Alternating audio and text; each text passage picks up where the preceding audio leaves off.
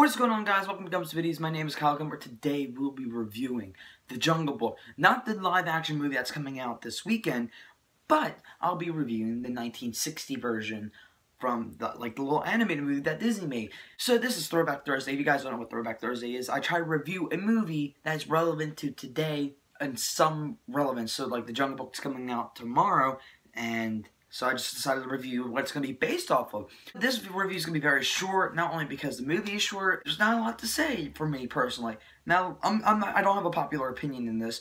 The movie didn't wow me. It wasn't a classic to me. There was nothing really special about it. A lot of things stood out, like from Dumbo, and I was watching CinemaSins, and they did say, oh, that's from Dumbo. Oh, that's from Dumbo. Oh, that's from Dumbo. I mean, I'm not saying it's a Dumbo ripoff. Oh, hell no. It's a good movie. It didn't wow me. I like the idea of, like, you know, the animals talking and you're in the jungle by yourself. I do like that. And when I was looking into it, when I watched it a couple days ago, I was like, holy crap, it's actually like an adopting kind of thing. If you think about it, he's the only one. He was kind of adopted by the panther, Bagheera, I think his name is. And then he gave him to the wolves, and then the wolves took care of him until he was like 9. Blue was like taking care of him, and then there was like all this drama. So I kind of like that aspect behind it. But other than that, there's nothing that really stood out to me personally. Don't hate me.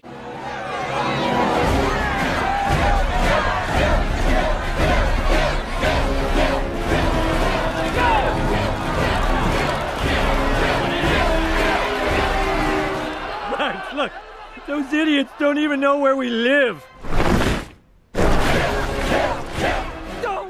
I just didn't get wowed. It wasn't.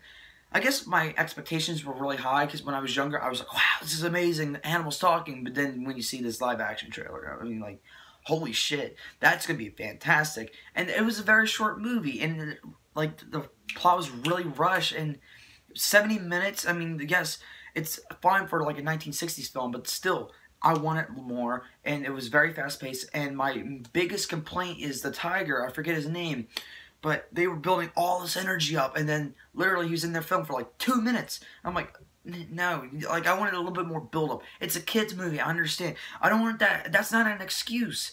If people call it a classic, I'm gonna like review it as a classic. The tiger could have been in there way more, but other than that, that's my main complaint. It's just nothing really special. I do like the adoption kind of like storyline. It warms my heart when I see, like, you know, creatures doing something like this. Like, I don't know why, it just like warms my heart. That's gonna be it for this video, guys. Thank you guys for watching. I have a Twitter, Instagram, and all that shit. You better go check it out and go follow me there. Please like, subscribe, and all that crap. Later, and goodbye. Okay, you're good.